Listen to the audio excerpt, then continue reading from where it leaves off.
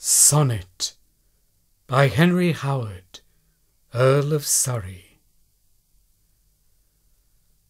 Alas, so all things now do hold their peace, heaven and earth disturbèd in no thing.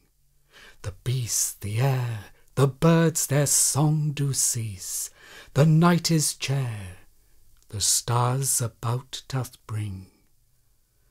Calm is the sea, the waves work less and less.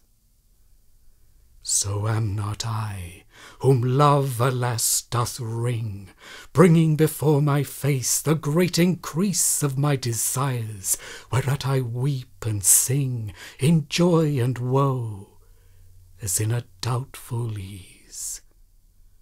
For my sweet thoughts sometime do pleasure bring, but by and by the cause of my disease gives me a pang that inwardly doth sting.